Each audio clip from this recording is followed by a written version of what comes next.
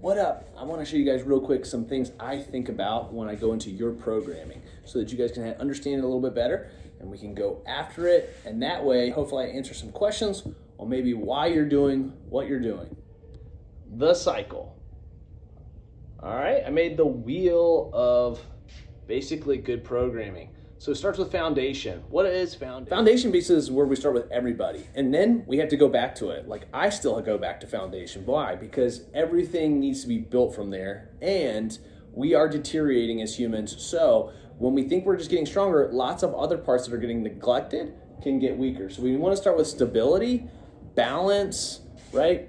And aerobic capacity. So a lot of times new people come in, they don't have a strong aerobic base, and that really is a foundation. Can you breathe through these movements? Then we go from foundation down to accumulate.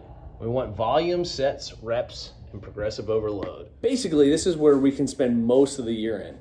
This is where we take honed in movements that are here to meet your goals. So if you're trying to grow a bigger upper chest, you're gonna do lots of incline presses, right? Shoulder presses, things like that. But you're gonna accumulate volume. You wanna get more and more reps, more and more sets, more and more contractions.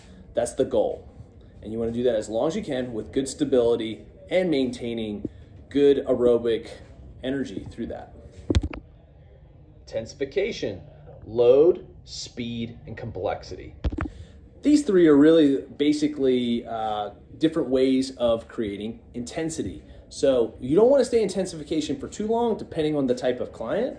If you're training for sport, you probably have to go there more. If you're training for fitness, you're gonna have to go there more. But if you're general population and you just want to look good, move well, you want to visit that every once in a while for some really optimal gains. And those gains are going to do huge transformations for your body as well. But we don't want to stay there very long because intensity really creates a high level of stress and is a high risk factor. So we don't stay there very long. We tend to stay much longer in accumulation, and that accumulation needs to build to the intensification.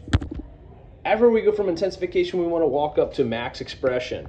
Otherwise, like benchmarks, tests, assessments. This is going to be where we assess, where we start to see, did our programming work? Did the hard work we put in for all those weeks of accumulating, all those weeks of intensification, and now we're going to peak with a max effort. It can be a max bench press. It could be a 1 mile run. It could be a 40-mile or 40-yard sprint. It could be box jumping for height. It could be all kinds of things, but it is our max expression. We don't stay there very long. It's usually a week, and it's for a purpose. After we're done max expression, we head up to deload, where we lower intensity and up the recovery, and then repeat. Now, this is a really well thought through 5-point idea of the principles of programming. But, and I don't get all the credit for it, a lot of this was stolen from other people I've read. I stole some of this from Marcus Philly, who I really enjoy.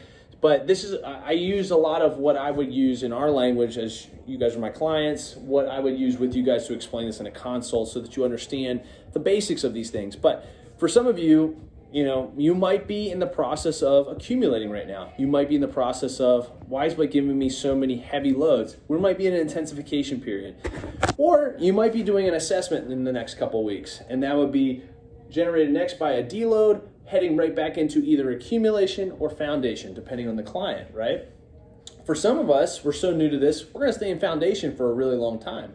We're gonna build your stability and your balance and your aerobics until we really get into aerobics. And sometimes I kind of mix 1 and 2 together, because sometimes you are foundation on some things and you're ready for step 2, accumulating in other things. So it all is really specific towards you. That's why personalized coaching is so important.